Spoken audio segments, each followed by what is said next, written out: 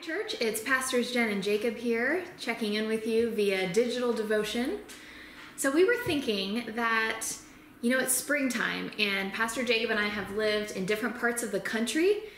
Some states, more than California, experience spring as a very volatile season, meaning that one day it could be pouring rain, the next day it could be very sunny and warm, the next day there might be a late frost, and it just goes on and on like this for a couple of months in the springtime every year. And even now in California, often you will wake up and check the forecast and find out that the day's weather pattern looks very different than it did before you went to bed when you checked it last. And as the day progresses, the rain maybe will come, maybe it won't, maybe the sun will be out, maybe it'll be cloudy all day. That's just the nature of this season. And we were thinking that actually feels a lot like psychologically what we're going through because of this pandemic. Yeah, I like to plan ahead. So right now, I want to be planning exactly what I'll be doing in June and July and August and looking forward and making sure that I've got everything in order. But right now, we just can't plan that far ahead of time. We really are being forced to be in the moment right now, taking it day by day, even hour by hour. And so that's a completely different frame of mind, and we have to shift the way that we're thinking in terms of how we're planning out our days rather than planning out our weeks ahead.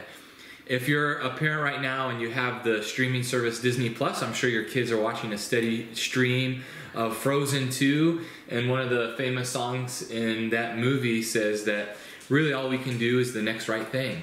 And it feels like that's what we can do right now. We can't think about what we're going to do in 2 months, but we can do whatever is the next right thing now. We can think about how we're going to be spending time indoors in order to protect the most vulnerable of our society. We can think about the ways in which this economic stimulus should be helping those who are most impacted and impoverished right now, and doing that right thing right now, making sure that people in our community who don't have access to food have access to food, and just thinking, what is it that we're going to do today, and what is it maybe that we're going to do tomorrow, even though we don't know what tomorrow will bring, and that's enough right now. And so I hope that we can shift our mind. Instead of making long-term plans, we can start thinking, what am I going to do this day? How am I going to impact the world in this moment? No matter what new news might come tomorrow, we can do something today.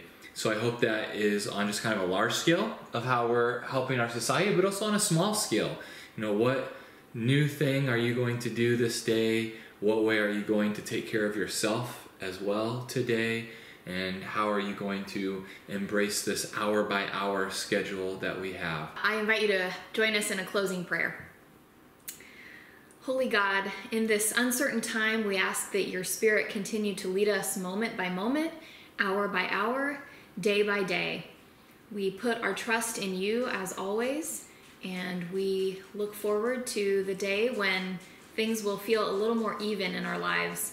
But until then, God, we follow you with joy, with hope, and with peace in our hearts. Amen. Amen. We'll see you next time.